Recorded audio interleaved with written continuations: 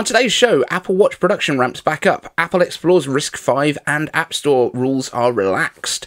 Plus, your iCave answers.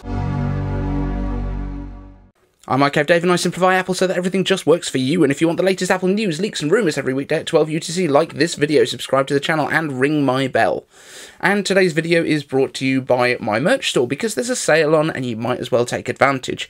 So we've got a whole bunch of Apple themed stuff you can grab. Things like my Hello mug, which we did before the iMac came back with that Hello logo, so hopefully we won't get sued. Grab them while they're hot. But all you need to do if you want to pick something up is head over to iCaveDave.com/merch and use the code SUNSET, and that will be active until Monday. And you'll save 10%.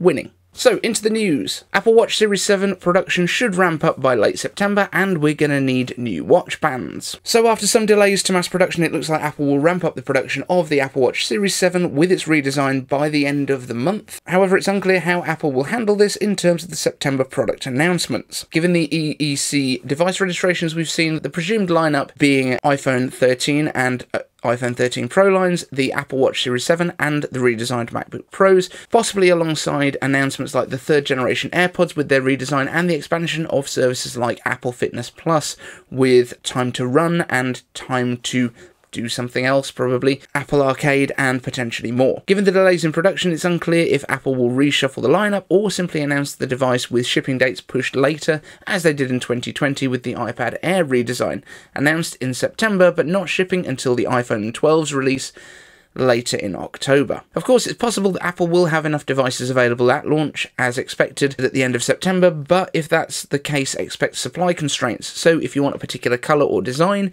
you'd probably better be ready the second they go on sale.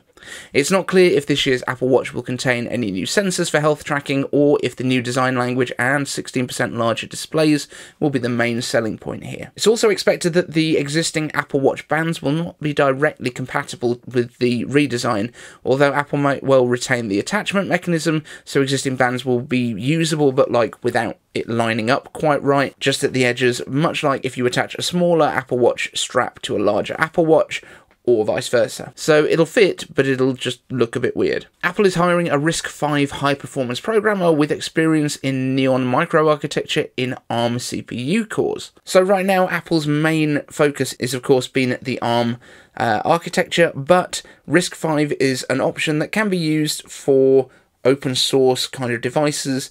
ARM costs an awful lot to license. If you want to do an ARM core, an ARM chip, it's into the hundreds of thousands of dollars as far as I understand, whereas if you use RISC-V, it's kind of open. It's like a branch of what ARM would have been. It's that kind of thing. You will work in software and hardware cross-functional team, which is implementing innovative RISC-V solutions and state-of-the-art routines. This is to support the necessary computation for such things as machine learning, vision algorithms, signal and video processing. The vision algorithms suggest that perhaps this is something to do with Apple Glass, but it's not clear because obviously computer vision could include anything from Apple Car with navigation, autonomous driving, to AR, to all sorts of other stuff, so it's not necessarily that. Now, RISC-V is generally used in lower power Internet of Things implementations at this point, and there's no specific reason that as an architecture it couldn't be scaled to larger applications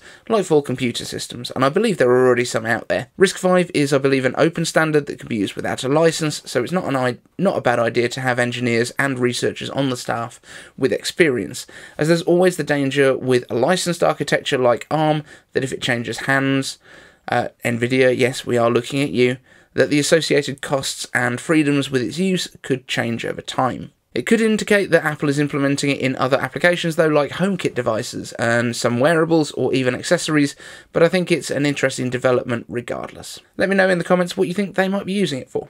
And finally, before we get to your iCave answers, Apple has made some concessions on the App Store, allowing reader apps, which encompasses streaming content, digital magazines, books, audio, or video by paid subscription, to actually link out to their own websites for sign-ups. Now, this means Netflix, for example, could replace their slightly annoyed-sounding message that says you can't sign up in the app, which is a bit of a hassle, with an easy link to their sign-up page so that Apple won't get any App Store commission from sign-ups. This is the first time that Apple has allowed this, and it's close to what Fortnite was actually removed from the App Store for, basically sidestepping Apple's in-app purchase system. It'll be interesting to see what develops off the back of this. Do you think this is going to open up to games and digital products?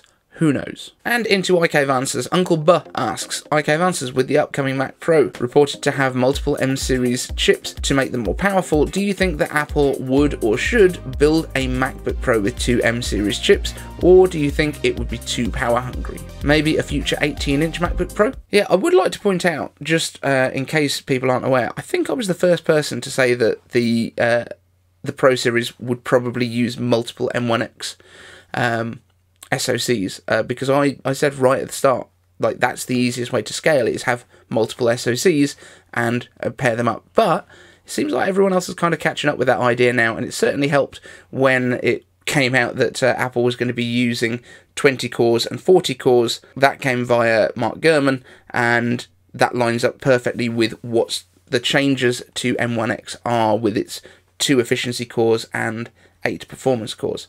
But I need to dig through my back catalogue and find out when I first said that, because I'm pretty sure I was first. Anyway, in terms of an M1X MacBook Pro with multiples, I don't see it happening, but what I could see potentially is, if this architecture exists quite openly in the future, that maybe you could grab an M1X Mac Mini and kind of connect it via USB-C as like an eCPU, an eSoC, like externally, and kind of harness that power as an extra if you're at the desktop, for example. I think that'd be a really interesting option. I don't know if it's something that's feasible, but I do think that trying to put 2 M1Xs inside a MacBook Pro might be pushing it a bit, even if it's 18 inches in size, because remember, we can't go any bigger with the batteries than we're going with the 16-inch already, with that 100 watt-hour battery, purely because you wouldn't be able to fly anywhere with it. And not being able to move it around does kind of reduce the point of a laptop. Josh asks, iCave Answers, do you have some leaks and rumours on the AirPods 3? Unfortunately, not really. The only things that we've heard is that there is a potential health sensor being built into them, and it's not a health sensor as such, but the fact that it can use the internal microphones to estimate your respiration rate when you're exercising. So it would be helpful in determining your VO2 max a little bit more accurately than you can already do with the watch. This already tracks it, and basically a whole bunch of other stuff, but being able to note your respiration rate by listening to the way you're breathing might be a really helpful thing.